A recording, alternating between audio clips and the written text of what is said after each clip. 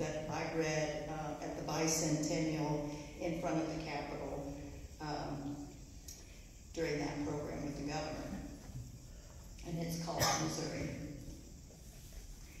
Little blue trace, still as glass all winter, breaks its silence to eel around its curves. Sunlight spangles the surface like a flash of minnows. Mayapples open their umbrellas and shade trillium. The hunt is on for morels hidden under elms.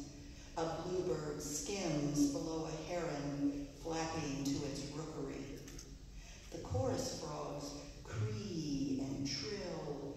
I stretch my arms to the cave state, start of the Pony Express, rolling hills and river bluffs, prairie and plateau, earth solid beneath my feet.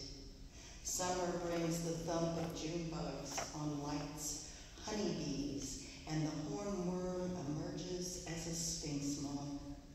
By July, we wipe sweat from our necks and bite into sweet corn and catfish, the plumpest big boys and juicy red havens. Pawpaws and persimmons slip from their trees in buds until katydids cease their churning and chill scatters us like the red and yellow leaves backlit in the last October light. Frost returns to scrim our windows and silence the little blue trace again. We watch snow erase former impressions. By morning, the reverse braille of bird tracks